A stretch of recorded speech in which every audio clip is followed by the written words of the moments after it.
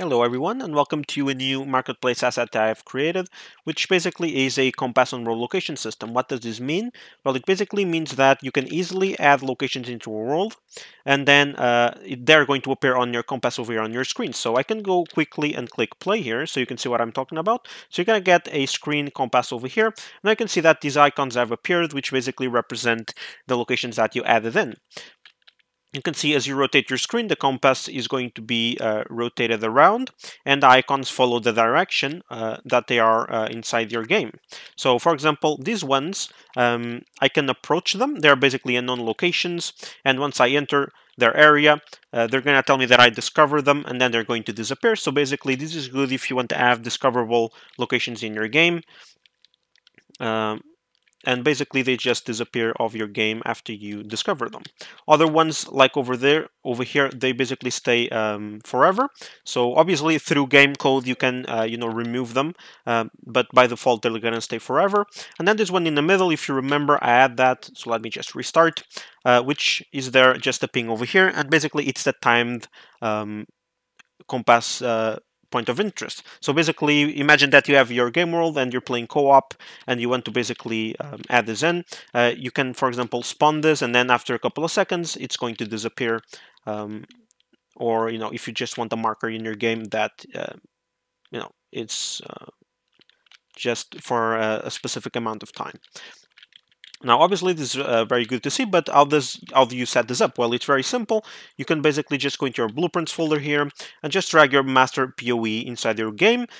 This is basically your area of interaction. If this is set to be removable after discovered, and you can just give it a name. You can give it an icon that appears over here. You can choose any icon you want. I'm going to choose this one that already comes with the engine.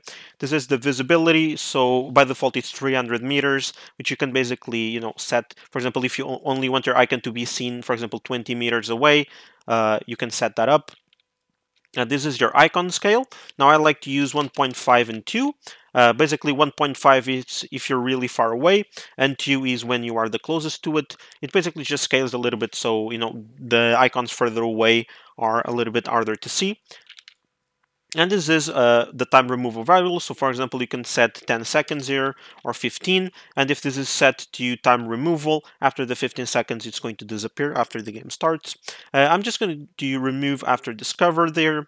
You can set the collision whatever size you want. I'm just going to do something like this and put it over here in the back. And I'm just going to give it a name. So I'm just going to do example area. And that's everything you need to do. Now you click play. And if you spawn in, you wait a couple of seconds. Now you can see that your icon appears over there. And now you can just go over. Once you enter the area, it's going to say you discovered the example area, and then it disappears. But then you want to know, well, how do you add this to my character? It's also super easy. I have this example character here, but it works with any character or pawn. So you just double click that open.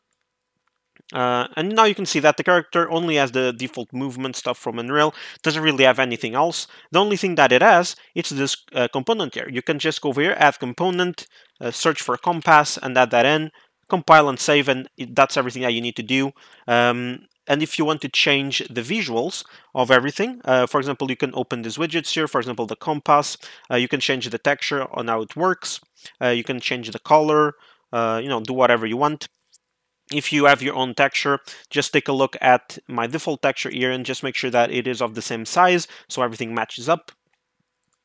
You can also change, for example, the discovery widget. I just used plain text, but you can do whatever you want, obviously. And yeah, that's it. So it's super easy to set up.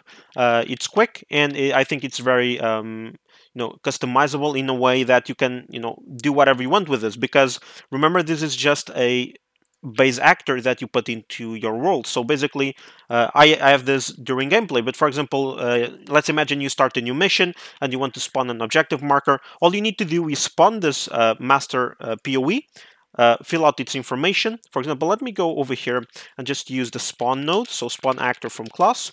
And if I set up my compass here, or sorry, my master POE, now you can see that when you use this, these variables that appear over here in the details panel, they're also going to appear over here. So you just need to set up that information here and spawn it. And once you spawn it, they are going to automatically appear in your compass. You don't need to do any extra code.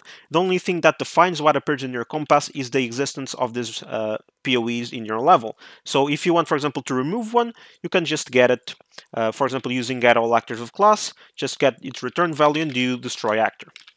And once you destroy this actor on your code, the entire thing is going to disappear from your game world and from your compass as well, which is basically what I'm doing over here on the time removal. I'm just basically destroying this actor. So yeah, that's it. Hopefully you guys enjoyed. If you have any further questions, let me know and I'll be happy to respond with that. And thank you so much for watching. Bye bye.